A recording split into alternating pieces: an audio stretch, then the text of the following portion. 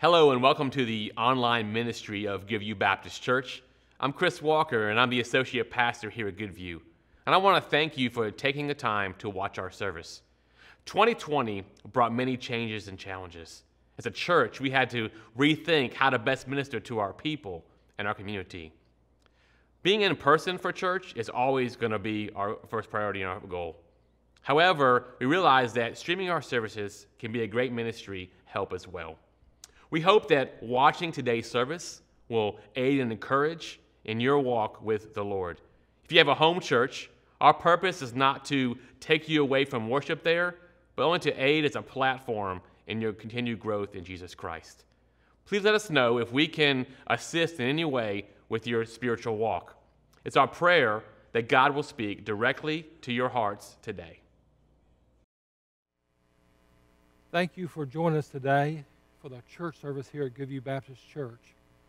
I've entitled my message today, "Is it easier for a Republican to go through an eye of a needle than a Democrat to enter the kingdom of God?" Now, if that upsets you a little bit, then just switch the parties. Maybe that'll make you feel a little bit better. Let me read it again that way. Is it easier for a Democrat to go through the eye of a needle than a Republican to enter the kingdom of God? You know as well as I know that we're living in very difficult and divisive days in our country. And much of it has to do with the political party that you might be associated with. And so I want to deal with that somewhat controversial issue today. And my message is addressed to those of you who know Jesus Christ as your Savior. The things I'm going to share today is not the answer for our nation or the answer for our world. I don't know that I have any of the answers for that. But for the church, there are certain principles that we must follow as believers. And that's what I want to look at today. Jesus said in Matthew chapter 19, verse 24, I'll say it again, it is easier for a camel to go through the eye of a needle than for a rich person to enter the kingdom of God. That's sort of where I got my title for my message today, even though the Bible doesn't deal with Democrat or Republican parties. If you go back and read the passage in Matthew chapter 19, we have the story of a rich man who came to Jesus, and he was seeking some spiritual help. He wanted to know what he had to do to go to heaven. Jesus responded to him in a way that most of us would have never responded. He said, you got to keep the commandments. Well, we know that keeping God's law is not how we go to heaven. It's through a personal relationship with Jesus Christ. But the Lord was trying to see what this man was really trusting in.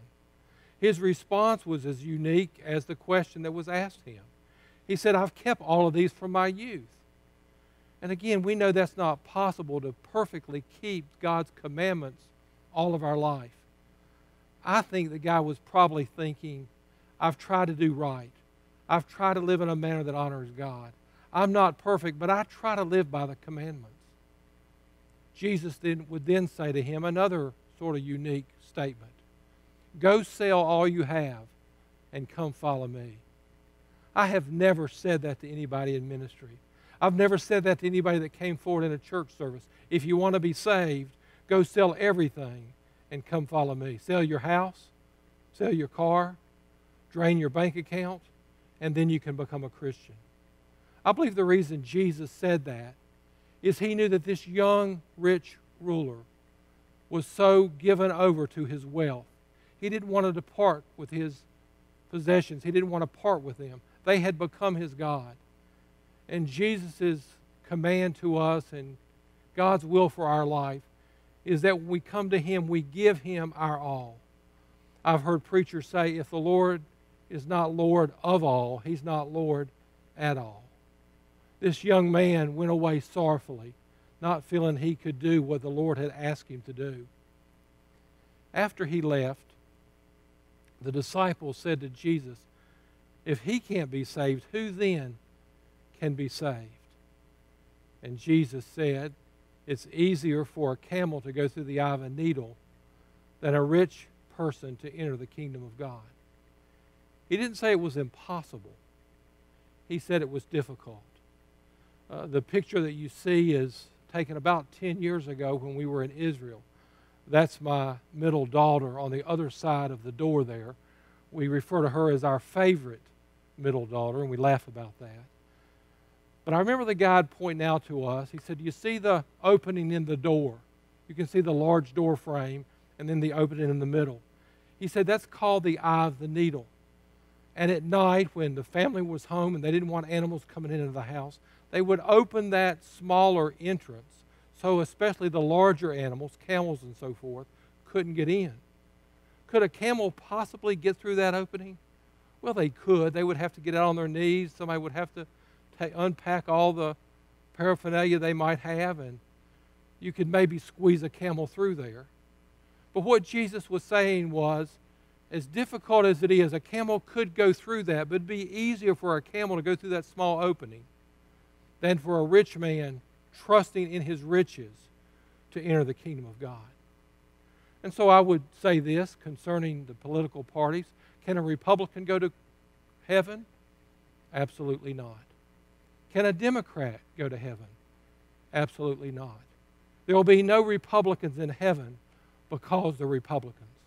And there will be no Democrats in heaven because they're Democrats. A person goes to heaven because of their faith in Jesus Christ, regardless of what political affiliation they might have. And yet our country is very divided right now along political lines as a nation, and it's also, I'm seeing, infiltrating into the church. What do Democrats believe? What do Republicans believe?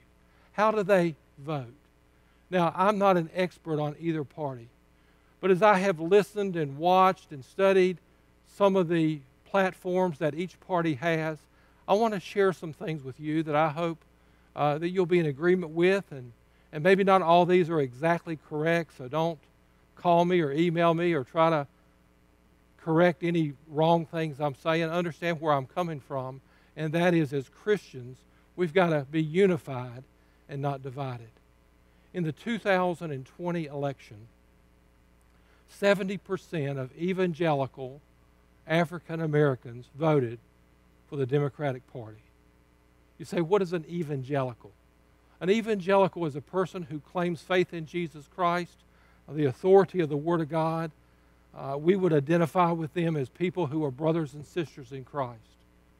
And so in the 2020 election, and these figures, according to what polls you're looking at, may be a little bit differently, but about 70% of African American people who claim to be Christians voted for the Democratic Party. On the other side of the aisle, in the Republican Party, 75% of white evangelicals voted for the Republican Party. Now, we would be a white evangelical church, not because we want to be that. That's just the demographics of who we are. And I hope our people, and I believe this to be true, would welcome anybody into our church fellowship. But if these statistics would hold true at our church, then if we have 2 people attending our church on a regular basis, out of the 200, 150 of them would identify themselves as Republicans, and only 50 would identify themselves as Democrats. How can we be so different in our political parties? I believe if you're a Democrat and you're going to an evangelical church, you may find some uncomfortability within that body because of different political agendas or beliefs or platforms. Let me just talk about the Republican Party for just a moment. One of the big issues that most Republicans take a huge stand on, and maybe even base their vote on, is the issue of abortion. Most Republicans would identify themselves as pro-life. I've even heard preachers say that if you vote for a candidate who is pro-choice, you vote for a murderer. Now, I think that's going way too far.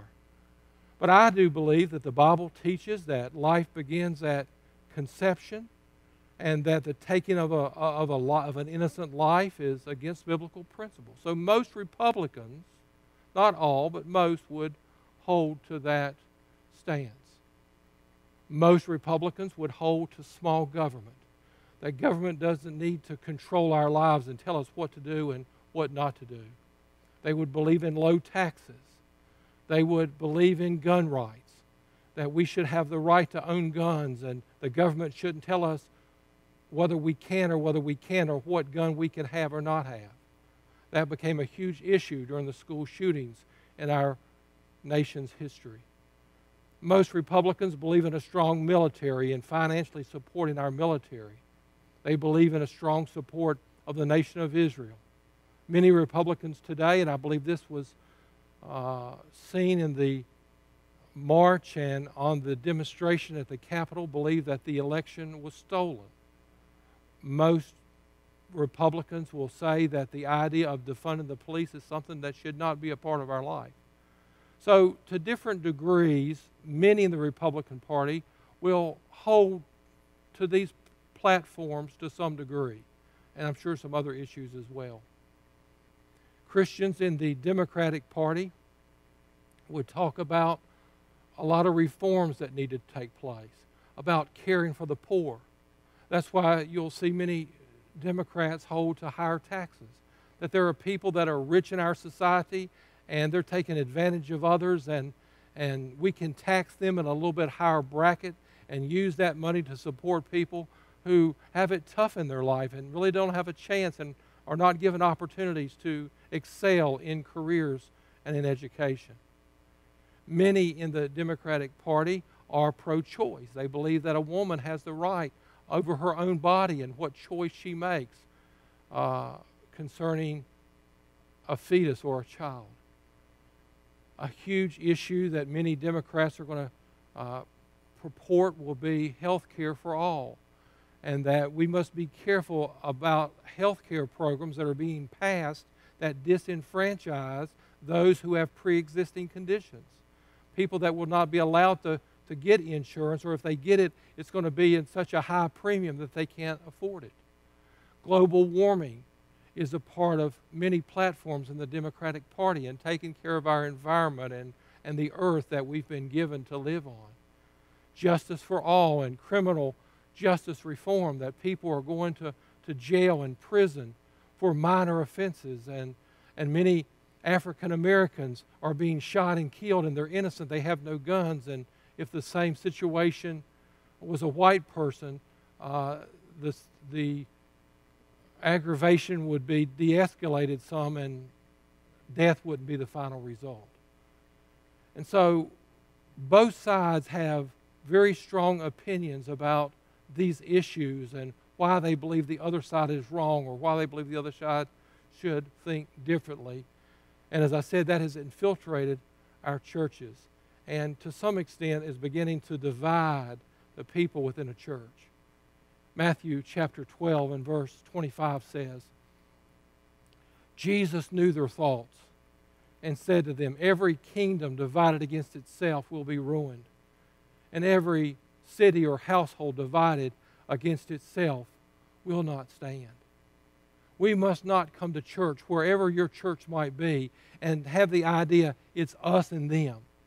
Or we are the Democrats and they are the Republicans, or we are the Republicans and they are the Democrats, and we just can't interact with them, and we have such differences. I don't even know why they come here. I've heard people say that. I've heard people say, how can a Christian who's a Democrat ever vote for a Democrat? I've heard Democrats say, how can a person that calls himself a Christian ever vote for the personality that was in the White House? And so you hear on both sides this bitterness and this anger and this holding to values that they take to be very dear. What are some statements or some thoughts upon which all Christians can agree? I hope the things that I'm going to share now you can agree with. Now, if you're not a Christian, you may not agree with these things, but as believers in Jesus Christ, I think these are some bedrock principles that we all need to understand as we try to dialogue and work through some of the divide that's happening within the Christian faith and in the Christian church. First of all, people are very passionate about what they believe. Whichever party, they're very passionate about that. And there's nothing wrong with being passionate about what you believe. I think we need to believe strongly what we hold dear. But our passion must not spill out into acts of rage and anger and sinfulness. Jesus would say, be angry and sin not. When I was living in Winston-Salem, North Carolina, there was a church in our area, and I didn't know the church, and I didn't know the associate pastor. But there was a girl in his church that was killed by a drunk driver. And he was upset at what had happened and how that the accident wasn't dealt with in a just manner. And so in his anger, he went downtown to where the boy had bought the alcohol, busted all the windows, went inside, busted all the bottles to show his anger and rage against drunk driving. Well, all that did was result in his being arrested. We can be angry or we can be passionate, but we must be very careful how that is played out in our life. And in our today, people are passionate about what they believe in, but they go to extremes that enter into wrong actions. The march on the Capitol and entering the Capitol was absolutely something that should not happen. The riots this past summer and tearing out windows and looting businesses should not happen. Protest and sharing what you believe, they have a place in our country. But we've got to be careful that we don't step out of bounds in our passion and do things that are more harmful than helpful to ourselves or to our political parties or agendas. A second thing I would say is that Christians have different thoughts about political issues. You might think, how can they believe like that? How can they think like that? How can they see that as right? Why don't they see that as wrong? We're going to have differences. My wife and I have a lot of differences, maybe not about political agendas, but even in cleaning our house. We do it different ways. We can't be in the same room and clean at the same time. We found that out early in our marriage. She'll say, why do you do it that way? I'll say, why do you do it that way? And so it's best for us just to clean in different rooms. We get the same result. We just don't have to deal with any anger or bitterness. We bought watches last year. I've got a Fitbit watch. She has an Apple Watch, and we try to do at least 10 to 15,000 steps every day. We even do that differently. She'll step in place while she's watching television. I'll walk around the house. We do that differently. In the political arena, which is of greater difference, people have differences. People see things differently. Even people who believe the same Bible come to different conclusions on certain matters. A third thing I would say is that people's thoughts are formed on what they perceive as facts and truth. A lot of the things that are happening in my country, my formulation with some of these issues are based on facts that I hear, and the facts may be true or they may not be true. People are so quick to judge a situation before all the facts are in. And sometimes when we get facts, whether it's in the political arena or in the life of a church or in your family or in raising your children, you are biased in one direction, and then you hear more facts and more information, and hopefully, if something is better, you'll change your viewpoint on something or your approach on something. It happens in jobs all the time, and it should take place. There's a lot of bickering back and forth, and I'm seeing more of that now. We've heard, don't listen to fake news. We've heard that for months from the Republican Party. Now I'm hearing from the Democratic Party, the news agency saying this particular national broadcast or television news broadcast is nothing but lies. And so both are calling each other liars. You're going to have to determine for yourself what is factual, what is truth. We are swayed by news. I mean, if you're a Republican, you probably watch Fox News. If you're a Democrat, you probably watch CNN, and you probably don't watch the other. It's just the bias, and we're influenced by personalities and news anchors, and we're influenced by Facebook posts and people in authority, whether that's an educator or maybe a book that we read or somebody that has great charisma. Now, these can have their place, but we've got to know what we believe for ourselves. Why do we believe what we believe, whatever it is? God has commanded believers to love one another. when the Apostle John wrote 1 John, he said this: "Don't tell me you love God and hate your brother or sister." And that's why the message today I'm bringing is for believers. We may have differences on many issues, but what draws us together is our relationship to Jesus Christ. We are brothers and sisters in Christ, and the love of Christ must flow through us to others, even in our differences. Don't tell me you love God and not love your brother and sister and not treat them in a kind and loving manner. I believe it's important that we understand what we believe and we're able to explain what we believe in a loving manner.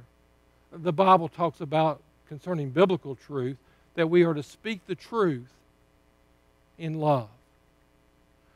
I'm not saying or hinting in any way that as Christians we need to compromise what we believe and not hold to what we believe so that we can be together as one. That's the last thing I would say. But why do you believe what you believe, especially in the political agenda? Can you express yourself, or are you just repeating what you've heard somebody else say? We must be able to know why we believe this is right or this is wrong and express it in a loving way. We are getting away from dialogue. If somebody doesn't believe like we believe, we don't want to have any part with them. We don't want to have any fellowship with them. We don't want to even be in their presence. We want to take our ball and go home. That is not what Christ wants. And that is not what the church should be about. We need to affirm others' value, even if we disagree with them. We may disagree with their viewpoint, but we have to value who they are. No matter whether a person is a Christian or not a Christian, they are made in the image of Jesus Christ.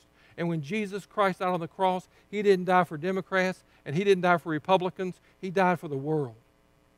And that's the love that we must have. We must value people, even if we have differences with them. I hope these are some statements that all of us can agree with. But let's talk about some positive steps that Christians and churches can take.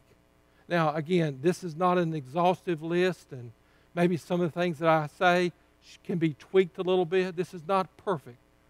I'm just trying to give us some type of starting point to heal these wounds that are growing even within the family of God. And I really just alluded to this one in the last statement, but we must see Christians as fellow believers, not as Democrats and Republicans. We must not come to church and say, you know, that's a Democrat over there.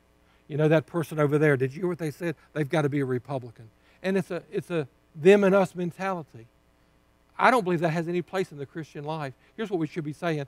You know, they've accepted Jesus Christ as their Savior. They're my brother in Christ. You know, they were saved last week. That's my sister in Christ.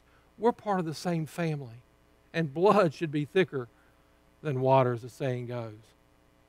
Another thing that I think is important and is lacking, and we have to have some type of form for this to happen, but we need to talk and share what we believe and why we believe. And we also need to listen to opposing views. One of the things that I do as a pastor is I try to listen to several cable network agencies. I want to see what both are saying, because when I deal with people, I don't want to come from just one viewpoint and not understand what the other viewpoint is. Can you honestly listen to people who have opposing views than you? Or when they talk, are you just saying, go ahead and say what you're going to say because I'm going to come right back at you, and you don't even listen to what they say? There may be some truths and some concepts that the opposing party has that you might need to hear and that you might need to think about. And it might change maybe the way you think about an issue, but surely the way you think about somebody else.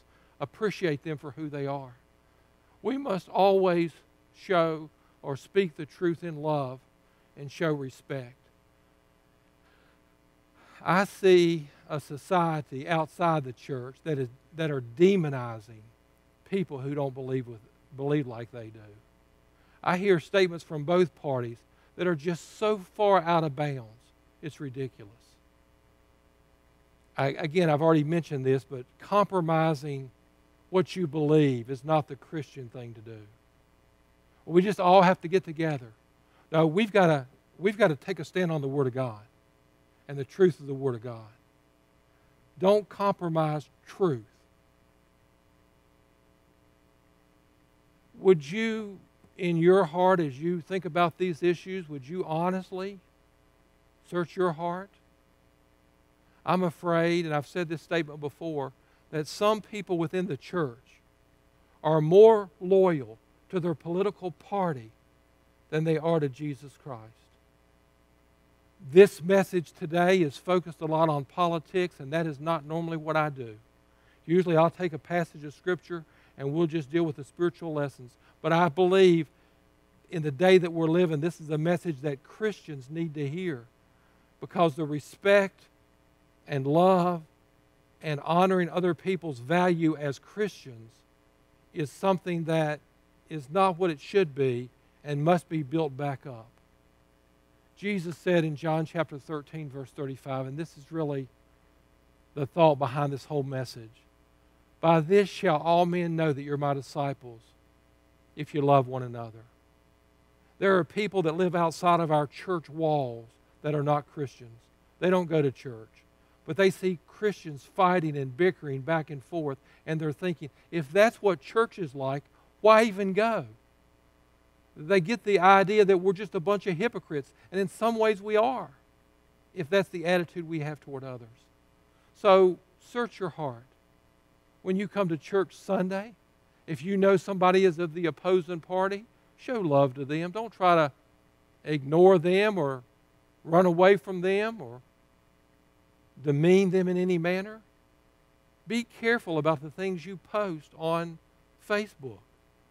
I believe in our passion. People are posting things that are sharing their viewpoints, but it's very demeaning to others who are watching it. I see very little settled on Facebook. People write what they think, and then they say, don't even respond back because I'm not going to read it. What kind of dialogue is that? So when I'm talking about dialogue, I'm surely not talking about dialogue on Facebook. I'm talking about a church. We've got to think about ways that we can come together and share differences and still love and respect each other, because we're not here in this kingdom of God to promote a government or a government leader. We're here to share Jesus Christ and to promote the kingdom of God. One day the King of Kings is coming, and He's going to take His place in the seat on the throne in Jerusalem. He's going to rule in righteousness. But until He comes, our responsibility as Christians is to live like Christ and share the gospel with those who don't know Him. Good day. The Lord bless you. Let me share one thing before I pray. I hope you'll stay around and listen to the music. As we've said before, we've changed the formats of our services. The music follows and then the announcements. I trust that you'll be involved in some of the things that are coming up, especially our time of prayer next Saturday. We're going to meet here at the church at 8 o'clock. We're going to talk about prayer. We're going to listen to some messages on prayer, and we're going to break up in prayer groups. If you have some specific prayer requests you'd like for our church to pray for, if you'll call the church and let us know, we'll write those down. We'll take them into our prayer groups, and we will pray for your need this coming Saturday. After that, we're going to have communion. We're going to share communion, the body of Christ and the blood of Christ that was shed for us, that makes us one. We're also going to be talking about how we can take the communion service into the homes of those who can't get out and come to a church service. So if that is interesting to you or of an interest to you, let us know as well. Let me close my time in prayer. Father, we need your grace and we need your mercy and we need your wisdom, because there are some very deep, passionate thoughts and even hurts on the hearts of your people. There is some ill will that is going on because of political differences. And we have so much more to be in agreement with, according to the Scriptures and the truth of God. Lord, don't let our flesh and don't let Satan come in and divide us, because a kingdom divided against itself, or A family divided against itself, or a church divided against itself cannot stand. We've not addressed all the issues today, nor do we know all the issues. But what I know is the world is watching. And they need to see Christians who genuinely love each other. And though we may have differences, may we express those in a way that's Christ-like, even though we may be passionate about those. May we always walk together as one, as we strive to reach our community and our world for Jesus Christ. In His name we pray. Amen. God bless you.